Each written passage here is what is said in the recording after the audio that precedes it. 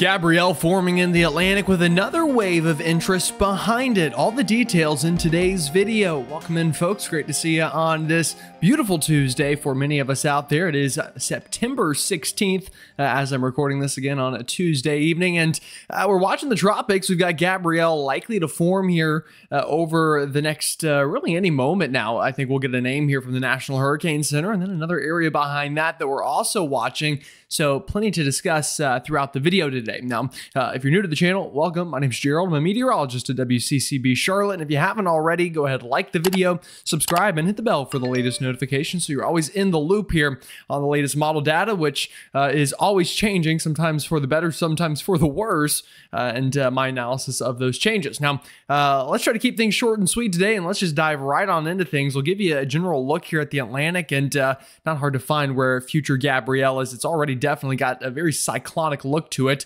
very large wave as well. We're going to dive into it in a more in-depth way on its own here in a second, but we're watching that. We've got the low pressure now working up into the mid-Atlantic, although not tropical, is originating here from the tropics, but definitely a mid-latitude cyclone on that one. You can just tell by looking at it. It just does not look very tropical, although is bringing impacts that we'll be talking about later on in the video as well. And then we've got some other wave action out here into the Atlantic here north of the islands, which is currently dealing with some wind shear, and then also some storminess over portions of the Gulf and Caribbean, but that as well, just not very organized, not much cyclonic nature with it. So we've got some things out there, but one of them that is definitely a lot more interesting than the others. Now, I did want to show you this, and you can kind of see what's going on out there. This is our Saharan air layer, and this is over the past 5 days, and you can see this is the system slowly becoming more and more organized in that time frame, and we still do have plenty of dust up here into portions of the Atlantic, but generally speaking, this system fighting off that dust pretty well, and now likely to, again, get that name Gabrielle here very soon. And because of that, sure enough, the National Hurricane Center has it tagged. And I'm going to refresh it here just to make sure that we are at the same numbers. Yeah, 90% chance that this will get the name Gabrielle over the next 48 hours. And then a new wave behind it having a 20% chance of developing over the next 7 days. So things heating up out here and plenty to analyze. And speaking of it, let's go ahead and dive into this system itself, show you the current conditions, show you where it's moving, and the likelihood of it gaining that name and how strong it could end up. All right, here's a new segment I'm going to try to start including in the videos whenever we have any sort of tropical system. Actually, learned from this website in a class I'm in right now, tropical meteorology, funnily enough, how that works, right? But it's a great website that we can just take a lot of looks in different ways at the current system and kind of try to figure out what's going on. So this is what it looks like right now. I've got things zoomed out. Here's the system, and you can already tell immediately it has kind of that shrimp head look to it. Here would be the eye, and then here's kind of the tail of the shrimp. So it's definitely looking very organized. And again, I'll be honest with you, you're going to see here from some of the data, I wouldn't be surprised if this isn't already a tropical system. Now, that's kind of the zoomed out view. And I do want to show you our, let's see if I can find it over here. A couple other things. Yeah. So we've got our sea surface temperatures, and you can again see this little eye right here where the system is. And the general path it's working towards is an area of plenty warm enough waters. Anything, again, that is kind of that yellow color or higher up on the scale there on your right is going to be more or less conducive enough to produce a tropical system, a tropical cyclone. We've got that we can look at. We've got ocean heat content. This is another very important tool to look at. And you can see also working in an area with some brighter colors here and deeper ocean waters. We've got about 50 meters of depth over here, eventually going to potentially get in an area closer to 100 meters of depth there of those very warm sea surface or just sea temperatures, I should say, if we're dealing with depth there. So we've got those things. That's definitely something. What about shear? Well, we can go back to the infrared so you can see where the system is. Now, right now, it's kind of creating its own environment, a little bit of favorable shear over the center of this thing. To the north, though, we do have a kind of tongue here of some higher in wind shear values that we will need to watch for. Now, you can also see, though, eventually there's another pocket up here of more favorable wind shear. So it's going to be fighting a little bit of shear over the next little bit. Will definitely be something that we need to kind of keep an eye on for, maybe something that will help us out a little bit. So those are kind of the current environmental conditions. Let me also show you surface convergence and upper level divergence. And notice these blue circles in here are low level convergence where the wind is coming together. That promotes rising motion and lower pressure. So we've got that. We've also got upper level divergence above that here right over the system. So that checks out. That's definitely favorable for intensification, excuse me. Also, something we take a look at is the vorticity map. And you definitely see we've also got some vorticity right where the storm is. So all things point to the fact that this is likely very close to becoming a tropical system, if not already. And something else we can take a look at is a pass here from some of our satellites. And you can definitely see they're indicating that we have cyclonic rotation and already a closed center. It looks a little displaced here, but I think that might just be some of the data being slightly off from where they actually took it. But you can definitely see a closed center here. We've got a tropical system. This is definitely one that is going to be warm cored. We'll see if we have any info on that. Yeah, we check our AMSU channels and see if there's any satellite passes on that. And it doesn't look like we have any, unfortunately. But again, this is in the tropics. This one is going to be warm cored and is not going to be a mid-latitude cyclone by any means whenever you're at these latitudes. Also, something they don't talk a lot about here on the channel, but we are above kind of that 5 to 10 degree mark, which is where you have enough spin from Coriolis to actually produce a system. So you definitely see spinning away there, likely to become Gabrielle at any moment and going to be working into an environment that looks pretty conducive for it to continue to strengthen. Although, yeah, some wind shear out there. And we can also even show the dry air. There is some dry air around as well, but not enough that would likely completely choke out the system. All right, that's a current look at it. Now let's go ahead and take a look at some model data and time out where this thing's going.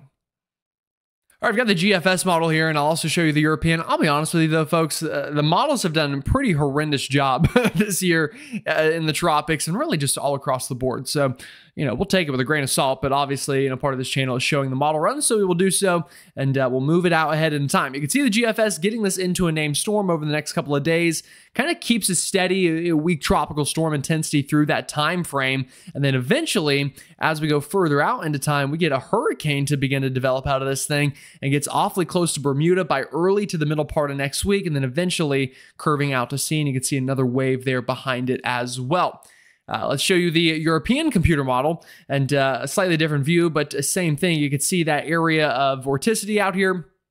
I'll circle it right here. That's the storm. So kind of similar on the European here over the next couple of days, maintaining tropical storm intensity, then starts to develop it a little bit quicker into higher end intensity after that by this weekend. We've got a hurricane by Saturday on the European, and again, curving out to sea, but further away from Bermuda than maybe the GFS was. I can also show you something else that I'm going to pull up here on the fly. I know everything in today's video is a little bit on the fly, but I think that's okay. Yeah, here we go. All right, I will show you this, the intensity guidance from some of our models. What are they showing? And they are showing that this system is going to have some room to run. Now, just about all of our models do begin to get this higher up in intensity. So definitely keep that in mind. But some of our hurricane models are getting this a lot higher, up to even major hurricane status by the time we get a little bit closer to this weekend. So it's going to have room to run. I don't think, this one is going to be anything too crazy, but definitely some of our models showing a major hurricane. I think no matter what this gets to hurricane status, will we get a Cat 4 or 5? Could happen, definitely, but you can see most guidance a little bit lower, but the hurricane models, which can be a little bit better with intensity, are running a little bit higher up here. The good news, though, is as I showed you on the track, most models keep it away from land. Some of them get a little bit closer to Bermuda, which we'll need to take a very close look at here, definitely over the coming days. This is one of the reasons this is likely to strengthen. You saw that pocket of lower end wind shear up to where it's going. That'll help it out. Also, let me show you this one first. We've got very warm ocean temperatures out here, folks, where this system is going to track. And just a reminder, it's kind of right here right now. It's going to do something kind of like this and get up near, these 30, 29 degrees Celsius waters. These is mid to upper 80s in Fahrenheit. And the depth of that water is pretty solid as well, going, anywhere from 75 or so meters in depth. You really want at least about 50. This is definitely above that.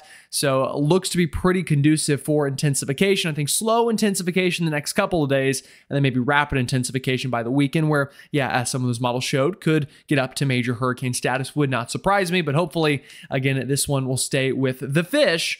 But to confirm that thought process, let's go ahead and take a look at some ensemble data and see if they agree that this one should curve back up to sea. Here are the latest ensembles from our American model, and sure enough, most of them showing a curve up and out to sea. You can see here staying north of the islands and then getting close to Bermuda. So like I said, we'll need to watch that, but really a pretty good clustering here of an out to sea track. Now, you never say never in meteorology, obviously, but I think confidence pretty high right now that this one not going to impact the United States. Also noticing the Bay of Campeche here, Bay of Campeche. I've heard people pronounce it either way. I say Campeche. Whatever floats your boat, though, right? So we do need to watch this. This has been something I talked about a week or so ago, that the pattern could be supportive of that.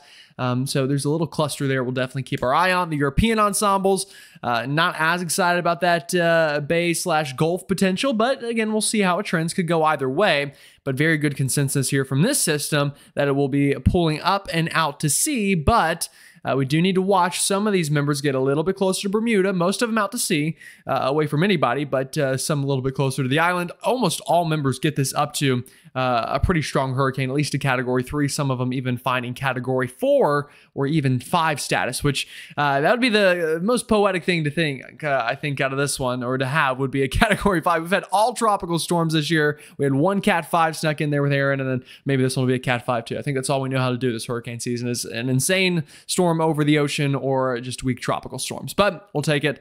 And behind this one, you do see that next wave potentially trying to develop. Not as excited on the ensembles right now, but again, that one going to be working in the same environment this one worked through, that helped it get close to becoming a named storm. So we'll continue to watch that one as well.